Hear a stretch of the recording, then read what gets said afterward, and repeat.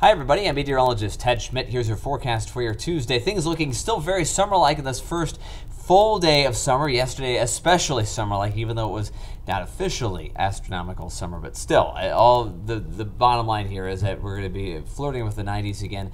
Plenty of rich humidity, but it won't be feeling like 100. It'll feel like the 90s, or low 90s actually, with a little drier air coming in, slightly less humid weather, especially by the afternoons. You'll notice that change moving forward to the rest of our Tuesday. Plenty of sunshine as we move along to the day. Winds, there'll be an assertive breeze out of the west and eventually northwest, around 15 to 18 miles per hour. Temperatures topping out around 89 this afternoon. The sunset at 8:56. So the latest sunset of the year, because today is the summer solstice. Tonight, clear skies, 63, actually fairly comfortable night. Seasonably warm, west winds 5 to 15 miles per hour. Tomorrow, a warm summer day, not as humid though. Winds out of the northwest 10 to 20 miles per hour, high of 83. Still warm, definitely, but not as hot as recent days.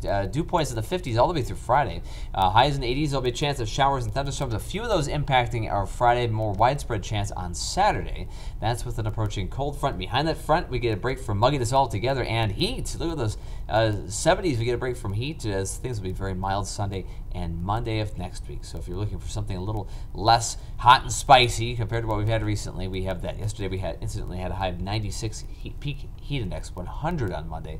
And again, that is in a rearview mirror. None of that to be seen in the foreseeable future. Nothing quite as steamy as that. In the meantime, have a great Tuesday. See you back here tomorrow for Hump Day.